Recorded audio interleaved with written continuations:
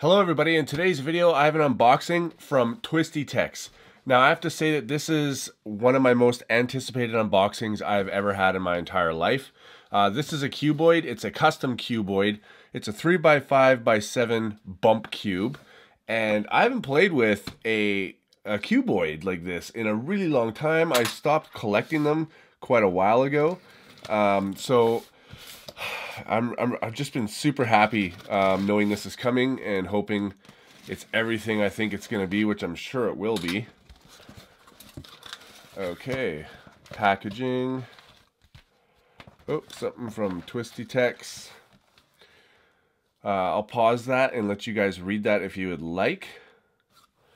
Okay, everything is backwards here, so lift this. We got some lube. Lift this. And inside we have the puzzle itself. Oh wow, that's got some weight to it. Oh, that has some serious weight to it. So even though it is a very, very heavy puzzle, it is pretty much the weight that I figured it would be. It's a little bit bigger than I imagined it would be, but I really like the weight of this as well. So yeah, it's a 3x5x7 bump cube. So that means it's an ultimate shapeshifter. And when I saw this on Super Antonio Vivaldi's channel, he had a black one with white stickers. I really wanted one. So I messaged Casey and I said, how can I get my hands on one of these? Can I please buy one off you? And he says it's more of a hobby and that he'd love to see one on my channel. So he sent me one and built me one. So thank you very much, Casey. Wow. So the thing I really like about this compared to the other ones that I've had a Shapeways version, I've had a Tripoom version of a 3x5x7, and they weren't perfectly cubic. They were pillowed, or if they were cubic, there was oilsing going in, meaning some of the lines would curve and stuff. And I much prefer the look of this. This to me is a really nice looking puzzle.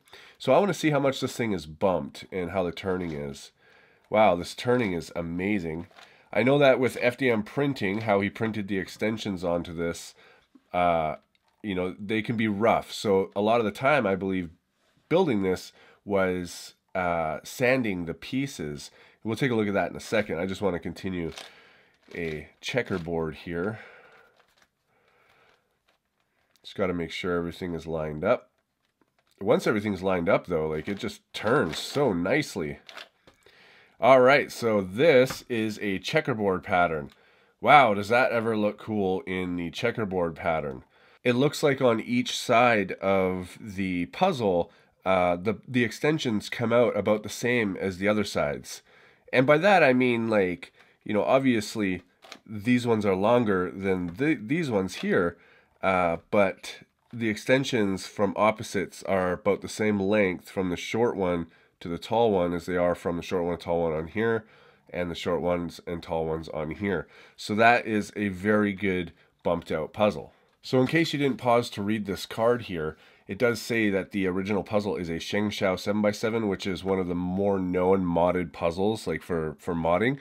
It was not cut down at all. It is basically glued as a 3x5x7, I believe, and then these extensions were printed and then glued onto that to extend it all out to make it a nice cubic shape. And the work that must have gone into building this and sanding all the pieces, but I bet if you turn it, you can sort of see some of the original puzzle sticking out, and probably, yeah, right here too, in different spots, you can see some of the original puzzle where the rest has been glued onto it. Now, I always thought when I was looking at Casey's work on Facebook that he was like the Tripoom of extensions, but with 3D printing. Like the quality, the look of his puzzles are amazing. Like right away, I associated it with Tripoom quality. But even though Tripoom will fill all these extensions, fill all this, and make it look like one piece, it doesn't bother me to see that at all. I do not think that it's lazy work in any way whatsoever either. As long as it turns fine, that's great. As long as it's black on black and not like black on a white puzzle, because that would stand out, then I would kind of maybe not like it so much. But yeah, it's perfect. Oh, here's a good one. Look at this one. That one right there. So you can see that everything from here over and up is extended. Anyway, so that's a little bit about the process of this, and here you can see Casey's sticker as well. Kind of sticks out like a sore thumb, to be completely honest. Doesn't bother me at all. A clear one would be cool, or even if it was cut out or something like that. But this is perfectly fine, totally fine. So again, the turning quality on this thing is absolutely amazing. It's quiet, it turns fine, there's no catching. Like, the build quality is phenomenal. Casey, you do an amazing job at your mods. So looking closer at this thing, you can't see it here, so I'm going to take some macro shots. But looking closer at this on the stickers right here, you can see the printing marks underneath the stickers just around the edge. Like, I had to really look close up with my eyes to see that, though. It's barely there. But when you're looking at it from a distance like this, you don't even see that. Like, it's so well done. Wow. And just, wow, this, I bet you it can cut corners. It can cut corners even. Not that I want to, it's not a speed cube. All right, everybody, so I think it is time for me to scramble this thing. So I am going to just do some 180-degree turns first. This ultimate shape-shifting cuboid, it can be a bit of a challenge to scramble it correctly. So if you don't know what you're doing, you're going to have a very easy solve on your hands. And that is not what you want. You want to be challenged by these type of puzzles. That's why you get them. That's why you solve them. So I'm going to say that that's a pretty decent scramble for this. So the next phase of the scramble is I want to exchange some of these pieces for these pieces. And it's incredibly easy to do that. You just turn this layer like this, and you turn it over, and then you put it back. And now you've got 1 and 2. I'd like to have 3. I'd like to have 3. So let's do this like that. Does that give me 3? That gives me 3. 1 here, and 1 here, and 1 there. So from here now, I am going to turn up some of these. So basically, it's the same thing. You go like this, and then you turn it over. You can go like this, and we're scrambling those. I think that's actually I don't want to do it that easy. Let's see if I can. There, 1, 2, 3. Maybe I shouldn't have that many. 1, 2, 3, 4. Because the more I put up, the more it restricts me from swapping these pieces with these pieces.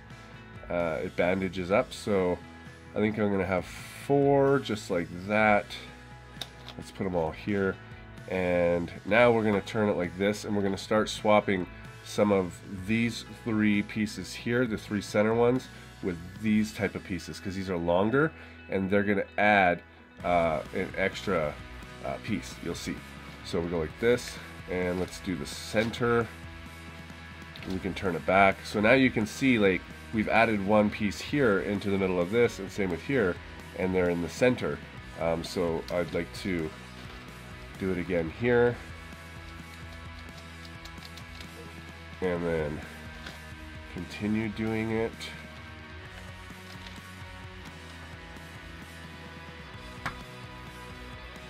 Okay, so we're getting somewhere with it. All right, so now we've successfully scrambled a lot of these pieces with the other ones, and now what we should do is start flipping these layers upwards. So it's just like doing these layers here. I'm going to make sure that these layers are side by side. Actually, I could probably, no, I don't want to do that yet. Okay, so let's do this, do that. Well, see, this is where it's going to start getting hard to move things. Actually, I only want to do 1 of them, so let's do this, because I want an odd layer number. Even layer is easy to solve. So let's go like this, I think that's pretty good. Let's turn it sideways. Let's swap. I want to turn some up here as well because that'll create some difficulty later. So I want to swap these two so this one comes here. Then I can flip it up. So 2RU, 2RU', 2RU', D, 2RU', 2RU, 2R. So now that that one's done, we can turn this and flip some of those up. And I think from here we can just go into a 3x3 scramble, which is going to make it very bandaged and difficult to solve. Boom. Ah, these aren't separated out enough. That's okay. There's, I think, enough to deal with here as it sits. Okay, so I'm going to say that this is a scrambled bump 3x5x7. And so now it's bandaged into a 3x3. So this entire face, all of this, is one layer. This is the middle layer, and this one is the bottom layer. This is all bandaged together. And it's my job to figure out how to unbandage it, how to release everything, so I can put it in into a cubic form again. So, well, cubish form. All right, guys, I'm gonna go and solve this, and I'll be back. All right, everybody. So I have solved this a couple of times now, and I am extremely impressed with it. In fact, I haven't been this excited. This has to be my favorite puzzle I've ever gotten in my entire life. Everything about this is challenging. Everything about this is built well. I'm kind of in shock of how good this thing is and how fun it is to solve. I mean, I knew it would be fun and I knew it would be good, but I didn't know it would be this good. It really like brings me back to solving these incredibly difficult puzzles again, and it's really like re-inspired you know, my passion for these type of puzzles, because I've really just been doing speed solving lately. But I kind of got bored, honestly. The reason I haven't uploaded a lot of things like this is because I got bored. Nothing was challenging for me anymore. Everything was too easy. And I was spending, you know, all this money, thousands of dollars, on these custom puzzles that were just too easy and not even challenging in any way anymore. And that's why I stopped. And this one here, maybe because it's been so long, it was really challenging for me to solve this. It took me about a day on and off to solve it the first time. The second and third time, it didn't take all that long, maybe an hour, something like that, now that I had my my practice in. But honestly, Casey, thank you for sending me this. It really made me remember why I love puzzles, and not just speed solving, but like just puzzles.